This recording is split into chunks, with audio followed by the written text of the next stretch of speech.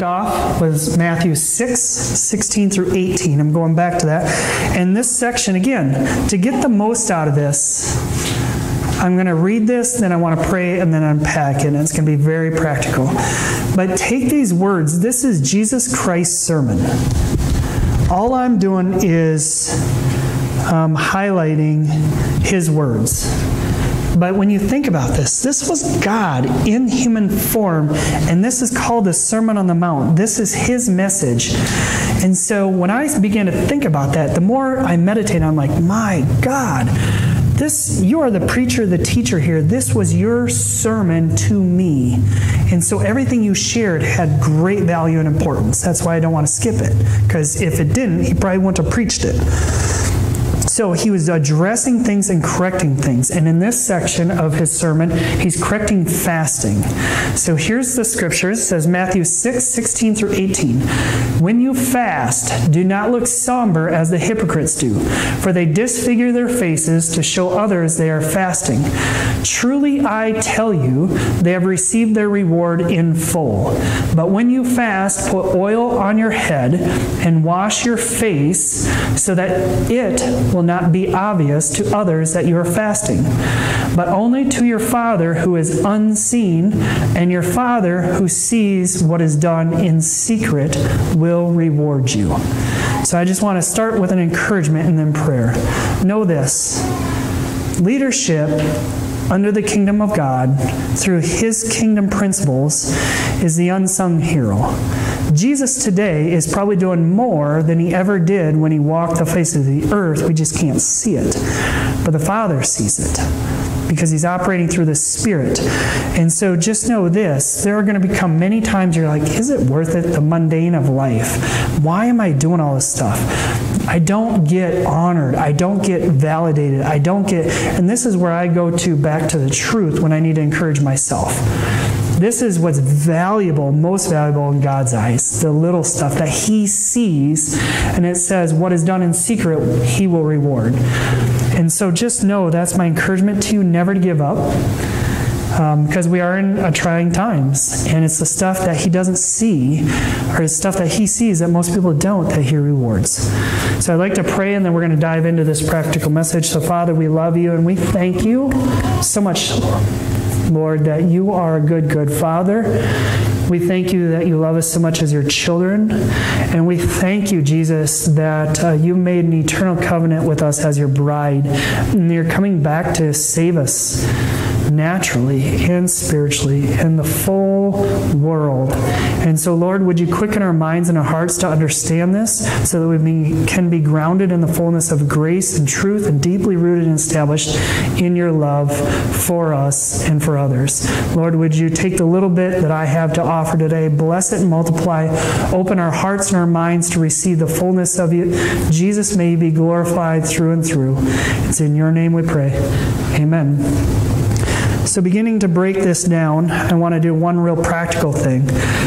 When I was away on vacation, I read a book, and in the book, I just opened it up, and it was a minister, a well-known minister, and he said, when I look for maturity in a Christian, he broke it down into 3 things.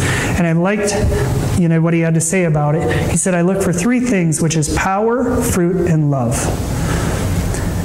And it made me think, and I kind of read his words, but it made me think about all the other scriptures with this. And so the tendency in our culture, whether we know it or not, is we're all, naturally speaking, trying to attain some level of power. That's when you get into preaching and teaching messages. Everybody loves the power messages, and everybody loves the love messages. Tell me how much I'm loved, which is good. I'm not trying to, because that is what drives us. It's our driving force. And we need that. That has to be the most taught after thing, because it's the love of God that is our source and our strength. However, we want the fullness to grow into maturity. And the fullness comes into the context of fruit, which we're going to talk about in chapter 2 in Matthew. It starts saying that this is about spiritual discernment. Spiritual discernment is when you have to use your natural brain to begin to discern, because there's a lot of people, in fact, the power, when you look at power in the scriptures, you're often talking about the gifts. You look at the love chapter in 1 Corinthians 13, it says, you can move mountains with your faith. You can give all you have to the poor. You can give your body as a slave. You can speak in tongues of men. You can prophesy all these things, but without love, it is nothing. So what that's saying, 1 John 4 says God is love. So here's the scary reality that we need to understand. You can have spiritual power, and it's from the dark side too. You can be operating, and this is why it's a debated topic in the church.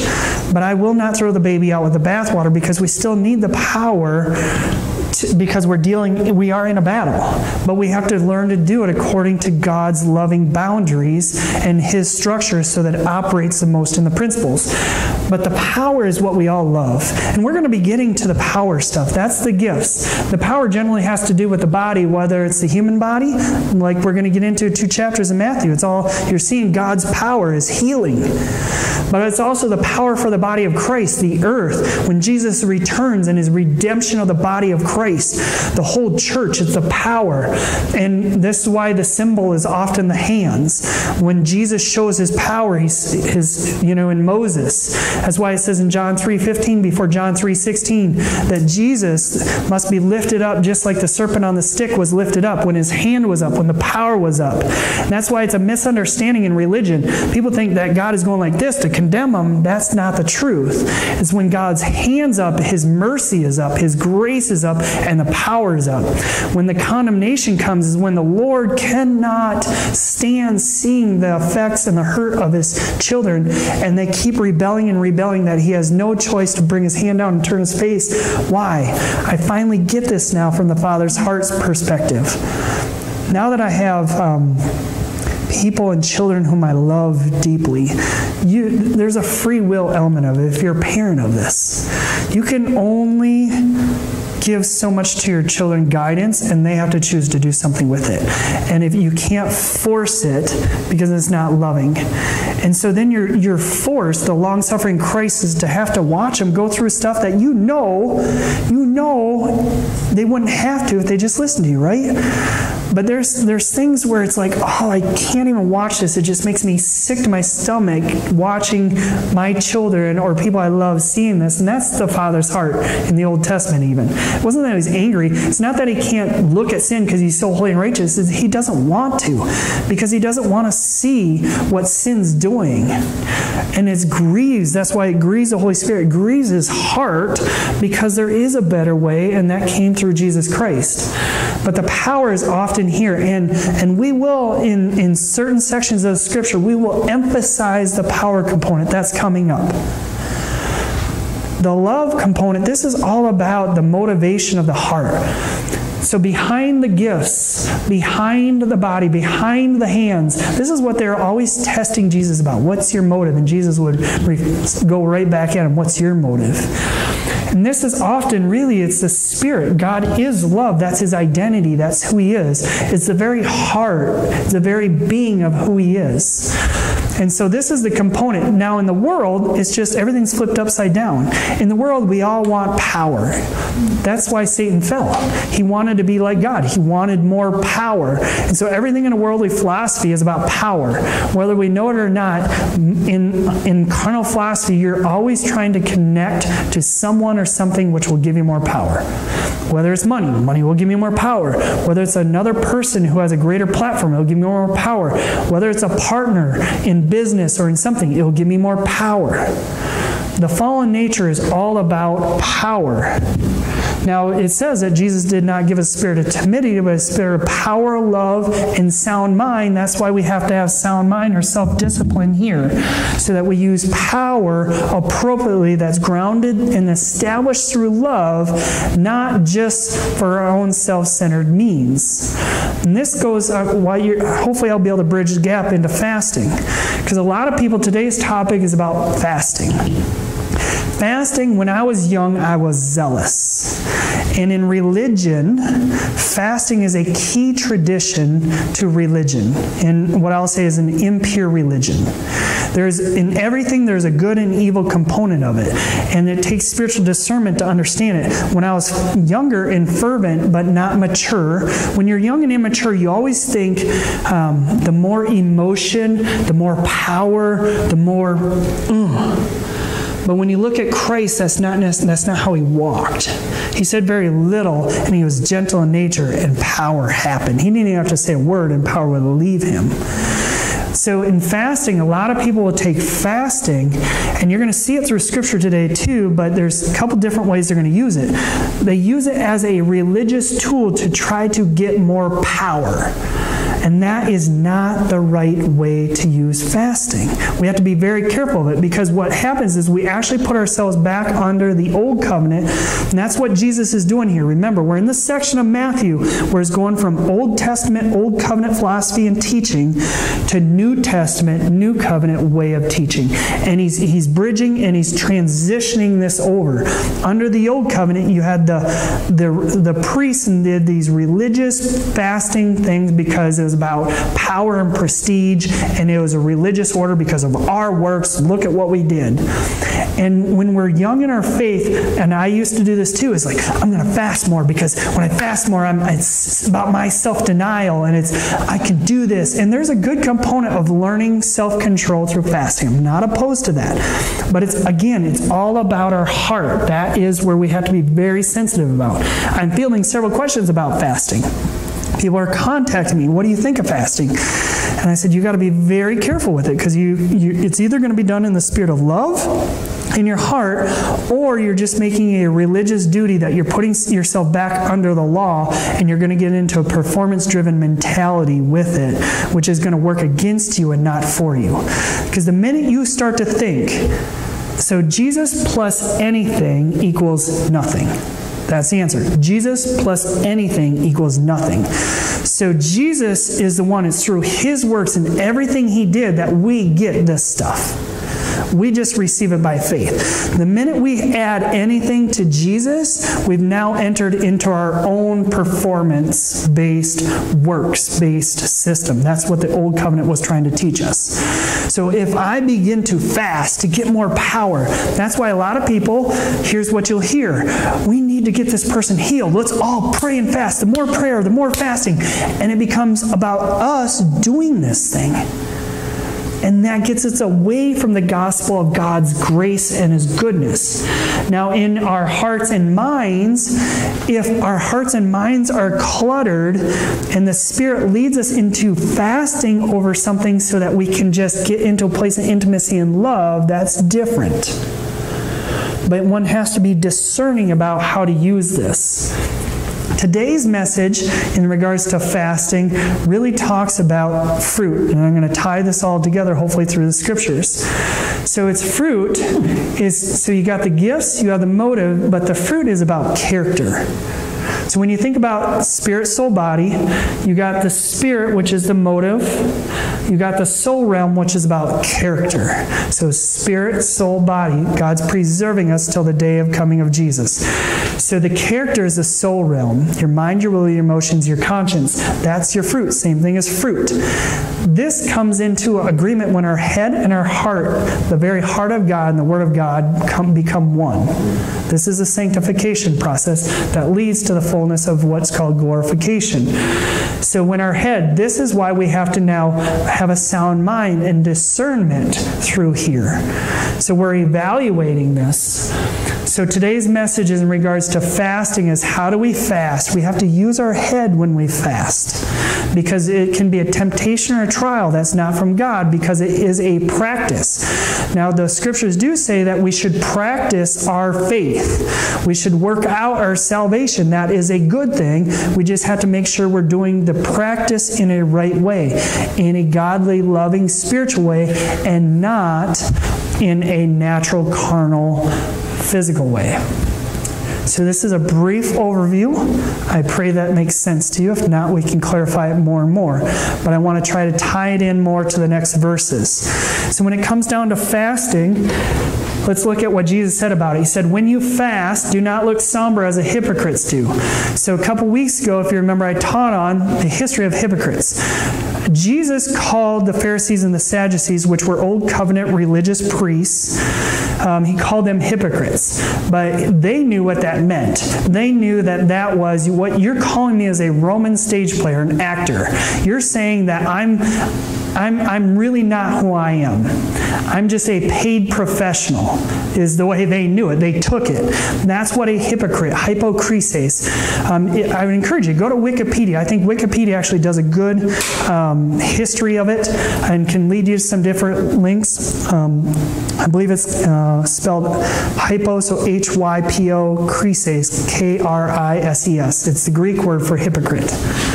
If you type in, I think, hypocrite or hypocrisy in Wikipedia, it'll start leading you to history of this stuff. And it just talks about the stage playing. So again, it says, when you fast, do not look somber as the hypocrites do. So remember, again, the acting of that day, they were teaching Roman philosophy, but also pagan theology through it. It's the way, it's similar to today. Most people are learning through visual right now, through YouTube, all these different people are getting away from reading. It's getting back to just teach me in person or publicly. Back then, they didn't have the internet. So the way they did it is they would hold plays and invite thousands in. And so they would try to get their philosophy and their theology out by teaching. And a hypocrite, the stage player, would do this. They'd use these masks. If you understand history, they'd have three generally actors, but they would just hold up a different mask so they could be a different person. And so that's what he's saying. He's saying, don't look somber. So when they were teaching how to worship these pagan gods, they would have like a pagan god fall, and they would say, you need to fast to get right with the gods, and they'd put up this somber face as an example of it. So Jesus is trying to correct that in that day and age. He's like, no, when you fast, don't look somber as the hypocrites, for they disfigure their faces to show others they are fasting. Because again, in paganism, in worshiping other gods, it's all about me, me, me. It's selfish, because those are the fallen gods. It's all about them and their self-centeredness and their power. And they want humans to act like them in their image and their likeness. That's why the majority of the world is falling to the demonic philosophy of that.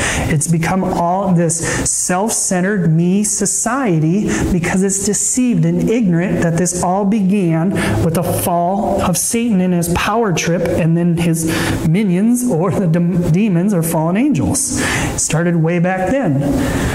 He goes on to correct it by saying, truly I tell you, they have received their reward in full. How they receive their reward? Applause. Good job. You're such a good religious person. Good play. But they also got paid. And he's calling out the religious leaders of that day. Pharisees and Sadducees were not only teachers, they were the economic elite. Especially the Pharisees. The Pharisees were very wealthy. They were hidden wealth. And same as today. The greatest deception, even the Antichrist, just this is why we got to discern it. There are many that believe that the Antichrist could be on the earth today. So there'll be a wolf in sheep's and lamb's clothing. And it says, by his fruit you will recognize him. That's why we got to learn what this fruit means. So there's discernment that goes with this. They generally start out as what could be a really religious leader with a false sense of unity, and then when they got enough control through their deception, then they take over. And so Jesus begins to call this out and give discernment to this process. He's saying, truly I tell you, they've received their reward in full. They're getting it now.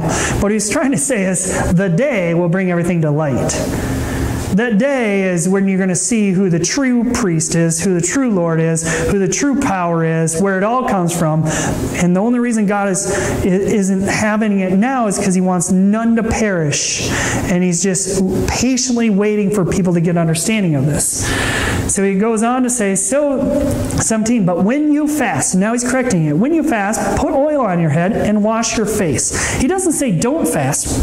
Notice this? He doesn't say don't fast, but he says, but when you fast, put oil on your head and wash your face, so that it will not be obvious to others that you are fasting, but only to your Father. So notice how it says only to your Father. And he addresses it as a Father. So this is really about an intimacy thing between you and God, and it's an unseen thing. Does that make sense? This is about everything Jesus taught goes back to this. Love. A loving Father? Can you help me? It's all about the heart. It's all about the heart. Okay, thank you. And feel free, church. This is organic. You can help me with this. I trust everybody in here. It's all about the heart. So Jesus would always bring it back to the heart. Thank you, Kate, my beloved bride, who helps me always. So then it says, so that it will not be obvious. So it brings it back to the Father who is unseen, and the Father who sees what is done in secret will reward you. And your reward when you fast between it's you and the Father should be greater intimacy. Because what you're doing is you're just taking time to spend with the Father. But when you do it for a standpoint of trying to create more power or more zeal or more, that's not the right motive. Okay? And if you don't believe me, Isaiah, remember the book of Matthew is deeply intertwined with Isaiah. All throughout the scriptures of the weeks and weeks and weeks, he'd refer back to Isaiah, revert back to Isaiah, refer back to Isaiah. So we're going to refer back to the prophet Isaiah to help us understand what true fasting is in God's mind. But before we go there, I need to hit one more point. This was, again, so you understand, because the Apostle Paul corrects young Timothy, a young preacher, and this is one thing I had to learn, and I'm going to keep, that we get discernment of this. When you read your Bibles, you need to understand there is a difference of how God related under the Old Testament, Old Covenant, and now under the New Testament, New Covenant, and there's a transition that's taking place. We're not in the New Covenant yet. Here's another example of this. In Matthew 9, so we're not even in 9 yet. We're still in 6 through 7. But in 9 it says, then John's disciples, so this is John the disciple, John the Baptist's disciples come up. Remember, John the Baptist was probably the last Old Covenant prophet outside of Jesus. Jesus really was. But you got John the Baptist. He had his whole group of disciples. So they come up and they came and asked him, how is it that we and the Pharisees fast often, but your disciples do not fast?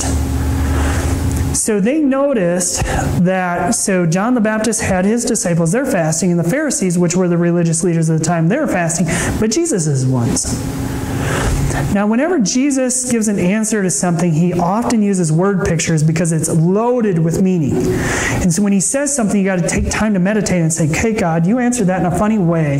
Help me to understand. Holy Spirit, guide me to understand this. And just know, if you try to discern it through love, you'll get it. Love is the key that unlocks all truth. So let's now look at this through the lens of love. Jesus answered. So this is Jesus' answer to why his disciples did not fast. He says, how can the guests of the bridegroom mourn while he is with them? The time will come when the bridegroom will be taken from them, then they will fast. So interesting word picture. He refers to his disciples as guests of the bridegroom. So why? Let's think of what is a guest of the bridegroom. Who do you invite to your wedding? People you love, right? Your friends and family. That's good news. We're disciples. God sees us as friends and families. Okay, so he's calling his disciples friends and family. They're guests of the bridegroom. He refers to himself as the bridegroom. To get to ultimate maturity in your spiritual walk, you have to go from being a son of God to the bride of Christ. That's why God created family.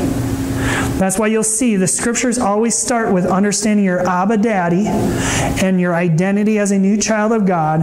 And at the end of all the gospel letters, and the whole book of Revelation is devoted to this, is understanding yourself as the bride of Christ, the church, and then Jesus as the bridegroom king. There's a different level of understanding love and maturity between a child and a marriage relationship. So Jesus is fast forwarding this. He's saying, I'm the bridegroom.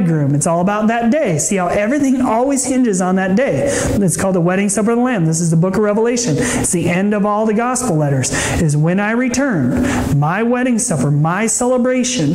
So the guests of the bridegroom, so it says, how can the guests of the bridegroom mourn? Mourn. So see how he's connecting fasting to mourning? Remember how before it said put on somber faces? So this is where you got to be very spiritual discerning with fasting. Are you fasting and you're getting into a, woe is me, mourning, oh God? That's religion, bad religion. That's not what Jesus teaches. He's like, why would you mourn when you're with me? People ask me, do you fast? if I'm intimate with the Spirit of Christ in me, if I have intimacy and I'm longing, am I going to fast? No, I'm not in mourning. I'm in joy. Fasting is a way to, is if for some reason we get into the woe is me mentalities because we've lost intimacy, so we just got to take a moment to reconnect to the very heart of God as our Father and as our bridegroom, King, and Judge, so that we're not mourning. But it does say, how can the guests of the bridegroom mourn while he is with them? And this is a natural thing too. That's the spiritual application. But Jesus also, he's prophesying all along the way. He's saying, hey, there's going to come a time when I'm here physically, but when I'm not here, they're going to fast again. But notice how it doesn't say, I want them to fast. It's just saying they will fast. That's happening today. A lot of people are going back to fasting. Is it God's heart or not? I have to say, you have to connect your heart to God to do it right. The number one thing is intimacy with God in this thing. People will take this and say, well, he's not here right now, so we should fast. It doesn't say you should fast. It just says they will fast. He was saying what will happen. We can't assume that that's what he wants. Because Scripture always interprets Scripture. I can tell you what he wants about fasting, and here's what the Scripture says about it. It's found in Isaiah 58. I've been meditating on this chapter. It's gripped me for years. It is a very powerful chapter. It's leading up to Jesus' return. And here's what he says about fasting in Isaiah 58. He says, shout it aloud. Do not hold back. Raise your voice like a trumpet. Declare to my people their rebellion and to the descendants of Jacob their sins.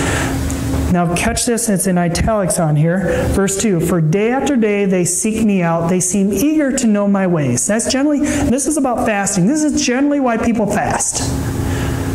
And they'll do multiple days. They say, one day is not good enough. I'm going to do multiple days because I'm going to seek him out. Okay?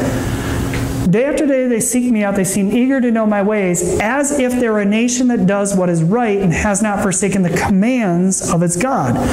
So a lot of people get into fasting thinking this is the right thing to do, and I'm going to seek him out. And I'm not opposed to that if it's done right, but it can also be done wrong. Jesus is trying to correct this here through the prophet Isaiah. For day after day they seek me out, seem eager to know my ways, as if they were a nation that does what is right and has not forsaken the commands. Do you see? Would we need to fast if we just did God's commands? A lot of people go into fasting, myself included, in my old times, is when I get off I have to fast. But what if I just listened to every command? What if I was just perfectly obedient to the Scriptures and the Holy Spirit inside of me? Would I need to fast, or would I just keep intimacy? I want you to take a personal self-reflection on the times that you fasted. Was it because your spirit got dull, because it got grieved, because you weren't following his commands? Dagger, right? Right? Let's personalize this. That's generally what happens. Is either I got away from the Word because life got busy, I started doing my own thing, and I got away from the principles of God. Now I feel dirty, rotten, and I got to seek him and get back into it. But he never left us. He never leaves us nor forsakes us. That's why we be very careful we don't make this into a religion. It's always about a relationship.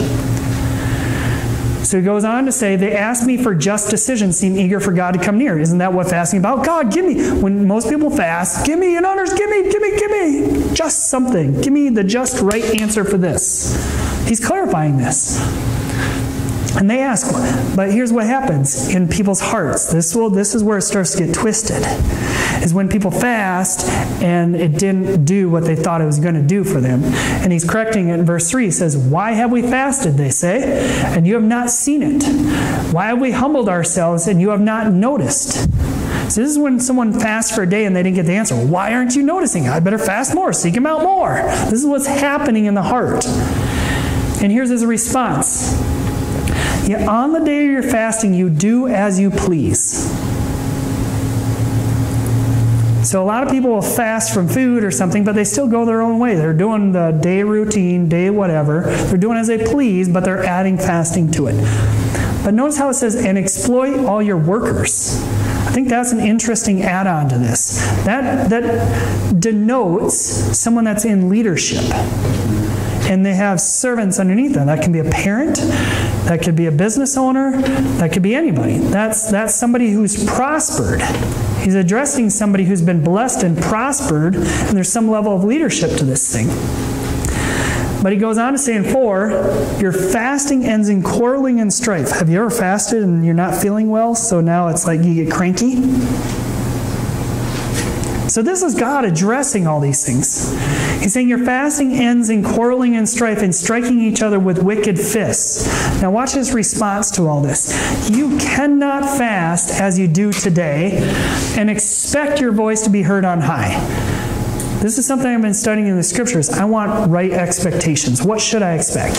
So if I'm doing this religiously, should I expect that God's going to hear my prayer based on this? Verse 5, he corrects it. He says, is this kind of fast I have chosen? Only a day for people to humble themselves?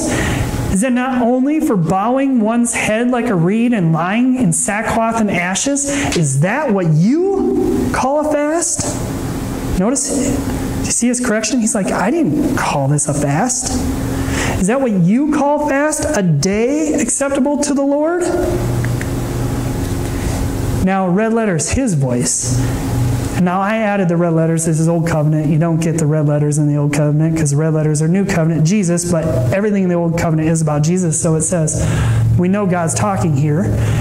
Is not this the kind of fasting I have chosen? So you want to know what fasting God's chosen? Here's what it is. To loose the chains of injustice, to untie the cords of the yoke, to set the oppressed free, and to break every yoke. Is it not to share your food with the hungry and to provide the poor wanderer with shelter when you see the naked to clothe them? I'm going to pause there. Here's a random bunny trail I had when I was reading this. What do you suppose Lucifer was supposed to do to Adam and Eve in the garden? They're naked. What should he have done? Clothed them. Instead, he shamed them. They're ignorant. They didn't know the Word of God. He did. Now I understand even some of the deeper deception and trickery to this. So whenever you study the Scriptures and study heaven, they're always clothed. Jesus is always clothed in robes of righteousness and white, and so are all the angels. Adam and Eve weren't, but Lucifer should have clothed them based on this Scripture. Jesus went on to clothe them. So is it not to share your food with the hungry, to provide the poor wanderer with shelter, when you see the naked to clothe them, and not to turn away from your own flesh and blood? Children, right? Brothers and sisters. Angels and humans are both created beings from God. We're siblings.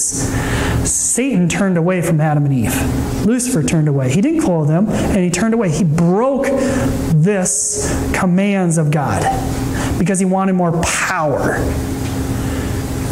Now, how does this tie in to where we're at in Matthew? Jesus' Sermon on the Mount is about the fruit and about character, about the practices of the faith, about you behold and become love, and out of that, this is the practice and what you'll start to do. And true fasting is not fasting from food based on what the Father says. True fasting and what the Sermon on the Mount is all about is learning to live a fasted lifestyle. Why? Here's the motive behind it all, the why behind the what. Why does God want us to live a fasted lifestyle now? Because it's all about the day. If you don't get understanding that there is a day in all of our eternal lives that is going to change everything, you're not going to change your behavior pattern today. That's why he's saying today, and you'll see it again in Scriptures. Verse 8. Now here's the encouragement. If you live a fasted lifestyle, let's look at that. To loose the chains of injustice.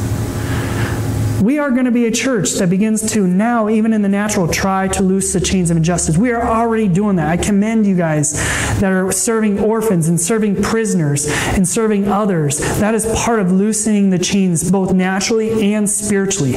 Ultimately, how do we loose the chains? Who has been given authority to loose and bind? Us, right? Who's bound up in heaven? Where do we want to see true justice? Again, the authority has been given to the church, the body of Christ. Hey, Jesus, come back! King, Lord, Mighty God, come back and loose the chains of injustice. That's what, to help you foreshadow what's coming, there's going to be oppression. We're starting to feel it on the earth, more and more oppression and injustice. And finally, this is the third and final round, just like it happens in every history. History repeats itself. The church finally stops trying to be self-centered, tried to start to unify. And the whole moral of the gospel is this. It says, before the day of the Lord, it says the fullness of understanding and maturity will come. So people will get the full understanding of Jesus, his threefold salvation message, okay? We get this. We have understanding. Hey, whoa, we need salvation because we waited so long.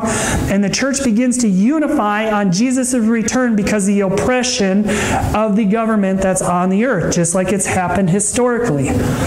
The good news of this is learning to live out the kingdom of heaven here and now. We can be a light amidst darkness. We can have true justice even when injustice is going out, because all throughout history, as there was always darkness, there was pockets of light and safety, security, and he promises this. He says, when you do these things out of the motive of love, 8, then your light. Andrew did a great message on light. Then your light will break forth like the dawn, and your healing will quickly appear. For those who want healing, people will fast for healing. Just start doing these things. Why? Here's how it works. Spirit, soul, body. Generally, people need a healing in the body. When you do the right thing through the right motive, and when you go serve out of love, it does something to your soul realm, your mind, your will, and emotions, and it's really what happens in your heart. It starts to give you an attitude of gratitude, not greed, not selfishness. You begin to be thankful for the grace that you've been given and not feeling like, woe is me, because you see the greed and the self-centeredness that you don't have out there. It switches the metabolism of your body, and it switches your hormones. It switches your mentality. It switches all these things here, so then the body can, that's why it says that even on the inside, God will begin to heal, because the Spirit that lives within our heart, He'll begin to sanctify and purify and glorify. It's how He created us to be. And so He says, hey, if you're not doing, well, just start doing the right things and watch what will happen. So when people need healing, oftentimes most healing I've experienced myself personally, but also with those that I disciple and or coach, generally stems, the root is fear or bitterness. And when you can get yourself out of that mentality into faith and out of bitterness and greed, now watch what will happen to the body. You can't be on the outside what you're not on the in. Then your light will break forth like the dawn, and your healing will quickly appear. Then your righteousness will go before you, and the glory of the Lord will be your rear guard. This is what I'm praying for. How many of you in the days of injustice want God to have your back? I've been praying, Lord, okay, in these dark days, how do I keep, because it says half of the bride, half of the church, half of the virgins are going to fall asleep. How do I keep the light and the intimacy with you? How do I keep the protection through you? And how do I know that I'm safe? And the thing is this is why there's a balance that I need to correct in my own life, and you're going to see I'm going to be making personal changes, because Satan's always going to try to get you one way or the other. The battle is always in the soul realm. If he can't get you one way or the other, this is the balance of the faith, is the running and drawing. Is the going and doing with hands and feet and missions, but then the drawing of just sitting and being still and knowing He's God and worshiping. And there has to be balance in the human body of this. I've been doing more lately in my own life of hands and feet, and I've gotten into this place where I need to sit and be still and hear the voice of God more to balance that out. And it's a correction that God's bringing in my own heart. But in this ministry, I've been thinking a lot about, and talking to our board and talking to others, is how do we keep this proper balance? And this is a real neat thing that's happening on the earth today. We watched a YouTube video of these contemporary, I see them as spiritual giants. I've learned from many of them that are coming together, that live on this earth today, and honoring one another. They were fighting because of their high truth, but now the truth and the grace are marrying together, and these leaders are starting to say, hey, let's unite in Christ, and we are all God's children, and let's not forget that. Let's respect God enough, and let's unite on Christ in love, and have enough respect for God and for each other that we're all on the spiritual journey together. But what's happening is some of these leaders have ministries that are just missional, mostly. Not a whole lot about being in the prayer room 24/7. Others had ministries that are about being in the prayer room 24/7, but there really was no hands and feet. But they are now uniting and having conversation, and their ministries are becoming mature. Is the ones that are mostly missional are spending time in the prayer room, and the ones in the prayer room are getting out to do hands and feet. And that is something that I'm going to be, and we are going to be very intentional about, keeping that balance between the two and operating together in honor of one another, of how we function as a body of Christ. So in doing this, he goes on to say, then you will call on the Lord, and the Lord will answer. Remember how he said, if you do the other religious fasting, do you expect me to hear? But now you do this type of fasting, and it says, then you will call, and the Lord will answer. You will cry for help, and he will say, here I am. So if you want to know how to get God's attention, there you go. If you do away with the yoke of oppression, with the pointing finger and malicious talk, how much of this is happening right now? And we have to be very, very careful of this, because even in the church this can happen. We have to have grace and mercy with one another, that we don't start to judge others for their own spiritual journey. And I loved seeing this through these leaders that met, because they were talking about other leaders and this and the way they used to thought. And one of them said, hey, I don't know if I even feel really good about us talking about this stuff. Why? Because we're all brothers and sisters, right? For you parents, how much do you like it when your kids talk bad about each other? Right? Even when one, like I have my daughter, who is a lot older than my other daughter. Now the maturity level is different, aren't they? And here's the moral of the story that I finally understood the Father's heart with it. You have to be very careful of self-righteousness. My older daughter was right because my younger daughter doesn't have enough education. She was doing some things wrong. She's like, Dad, what she's doing is wrong, but she was getting frustrated and trying to correct the behavior, and it led to a fight and pointing fingers and malicious talk. And it wouldn't stop. And I had to say to my older daughter, Grace, you're missing the point. I just want you to love her. She doesn't get it. Getting angry and frustrated and pointing fingers and calling her out when she doesn't know any better does not help. You need to operate in the greater truth of love and have patience for her. And that's what needs to happen in the church. We have to begin to see that we are brothers and sisters in Christ and unite, that we have one Father. But even more so this, guys, there's a level that you can say things about our kids and we can kind of brush it off because they're ignorant, and you're talking about our kids and you're ignorant. But if you say something about my bride, you talk bad about my bride, she has a different maturity level. We might have some words. People got to get to the point where we honor the church as his bride. And I'm not going to talk bad. Would you go up to another person and start bad-mouthing their bride? I don't want to badmouth the bride of Christ. That's his bride. And it's a culture of honor, of love, and intimacy. That's the doing away with the yoke of oppression, even in the church, that we don't oppress each other with pointing fingers and malicious talk, bad talk. And if you spend yourselves in behalf of the hungry and satisfy the needs of the oppressed, then your light will rise forth in the darkness, your night will become like noonday. So no matter how dark it gets, this is on earth as it is in heaven. The kingdom of God can be here now in part until the fullness descends and comes here.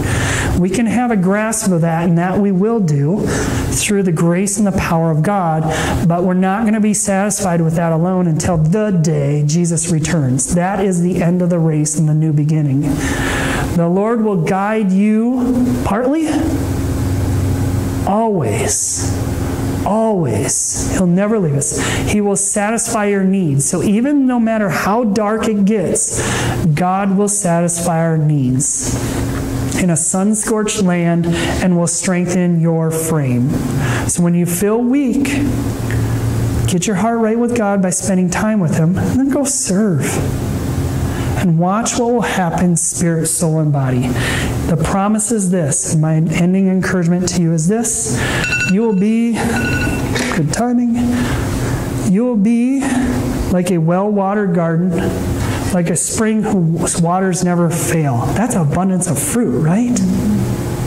You will have an abundance of love, joy, peace, patience, kindness, goodness, gentleness, faithfulness, self-control, because you behold who is true love and grace and mercy, and now you become Him, and by doing that and giving that, in your soul realm, you're becoming like Him, because it's better to give than to receive.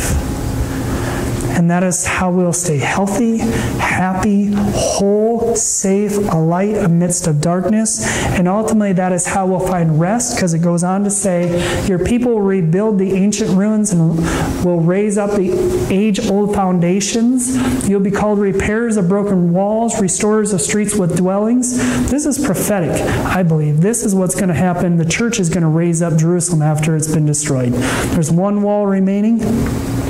I personally, my own opinion, this is not doctrine, but Jesus said, when I come, everything you see here will be thrown down. There is one wailing wall yet still standing. I think that'll be my personal opinion. I'm not saying this is biblical theology, but I just think when the Antichrist comes and descends in Jerusalem, that wall will be thrown down, which will set a catalyst, because now they can't pray there. But we're going to raise up those broken walls. We're going to rebuild. Jerusalem is going to be the hub of the earth again when Jesus comes back. It's going to be the center of His kingdom. It's going to be where for 1,000 years He still reigns as a human. And all heaven and earth are going to be united. And this is what it's prophesying. If you keep from breaking the Sabbath and from doing as you please on my holy day. In the Old Covenant, yes, it was established as an Old Covenant day, one day. I'm not going to preach this message. I have in the past. But you just need to know, and it's okay. Again, we have grace and mercy and patience with people. In the New Covenant, Hebrews 4 is talking about the Sabbath day, and it refers to this. God again set. In the Old Covenant, in the Old Testament, He set the Sabbath as the seventh day, a day of rest. If you need a specific day of rest, take it. That still can be a good thing, because remember, it's all about your heart and intimacy. But Jesus, when you watch how He walked, He didn't say every Sunday I'm going to do nothing, or every Saturday, or even if in that day, the true Sabbath was Friday at dusk till Saturday at dusk. He didn't say, I'm doing nothing. That's not how He lived it. He clarified the Sabbath is this. God again said a certain day, calling it today. So in maturity is we're all growing to learn to find rest and health and whole being and peace and joy and fruit and intimacy and hope through the coming day. And that is today, every day. And the more we grow into maturity, the more we can find rest there. Am I there yet? No. Because we'll stumble at times in our growth process, but we will not fall, because the Holy Spirit will always guide us back into His promise. So calling it today, this is, He did when a long time later He spoke through David in the passage already quoted today. If you hear His voice, don't harden your hearts. See how it's all about prayer? It's all about your heart. In conclusion, so it says, if you keep your feet from breaking the Sabbath, that's supposed to be every day. And from doing as you please on my holy day. When is this holy day? Every day. Because in Him we are now made holy, it says. If you call the Sabbath a delight, do you love being in Him?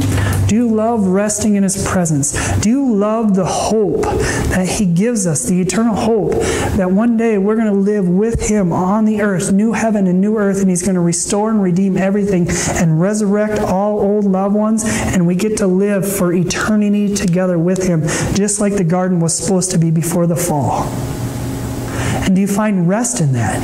And do you find confidence in that? And that no matter how bad it gets in this age, that is where we're going for thousands and thousands of years.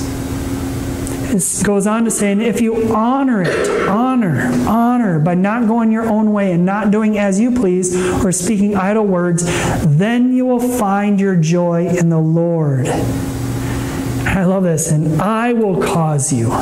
See how it's always about Him? In Him we can do all things. I have strength in Him. It says we can do all things through Him who gives us strength. He says, I will cause you to ride in triumph on the heights of the land and to feast on the inheritance of your father Jacob. The mouth of the Lord has spoken. Oh. I'm done early and our worship leader's not back. Look at this. It's a new Andy.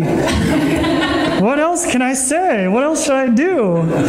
People say miracles don't happen. People say miracles don't happen.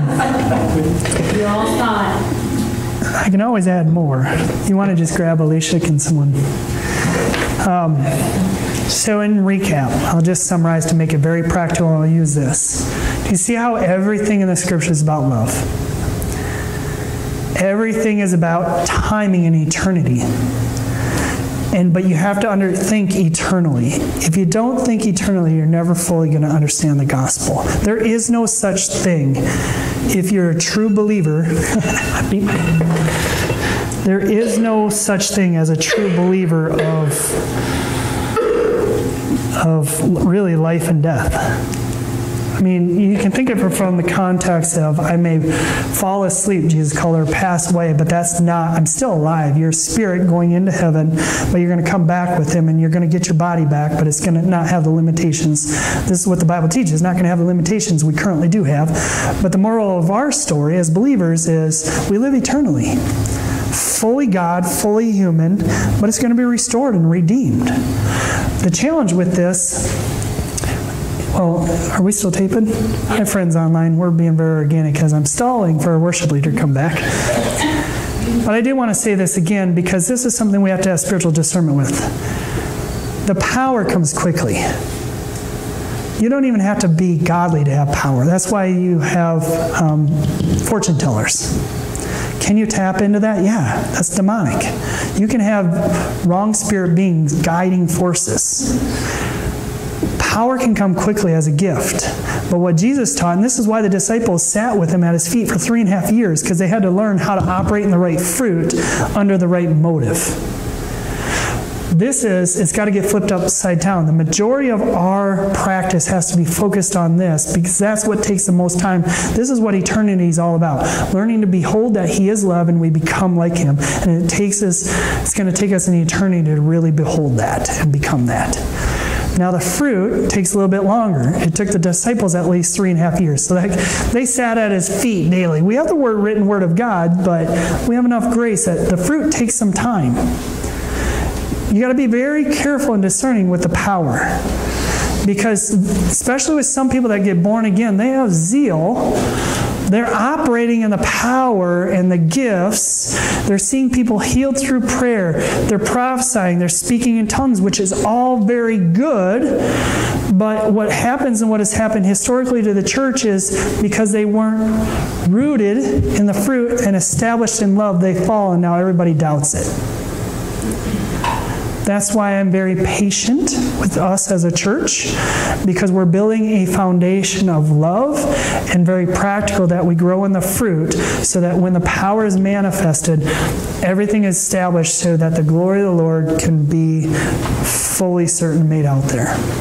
So as Alicia is giving, just begin playing, and I just want for Andrew that didn't hear this, and for those online, I want to say this again. Spiritual discernment in the head, soul realm, mind, will, emotions. You have to be able to discern the power. The power is the gifts of the Spirit, but it's also a loud mouth. Charisma, anything that's charismatic.